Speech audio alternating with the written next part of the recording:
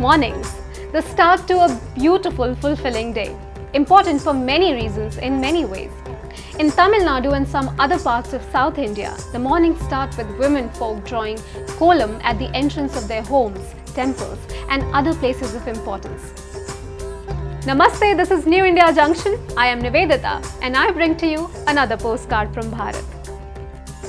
Even before the break of dawn in Brahma Muhurt, women get back and clean the door front with water to proceed with their kolam design.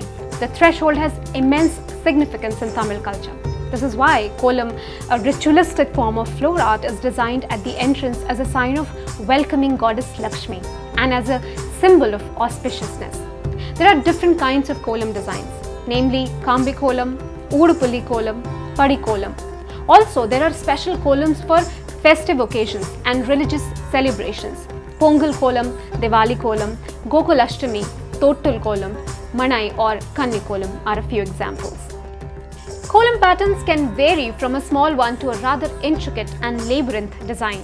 Rice flour and finely ground white stone powder are mixed in right proportion. Using this mix, kolam patterns are deftly drawn with pinches of powder smoothly flowing from between the thumb and the first finger. Kolam is an art of patience and dexterity. Though sometimes it is compared to Rangoli, it is actually very different. Unlike Rangoli, which is a free-flowing art, kolam art form is essentially patterned around dots. A dotted grid is made first. These are then joined or encircled by lines or curves to carve out an aesthetic design. One can keep adding the dots and increase the size of the pattern. Traditions and culture form the core of our heritage.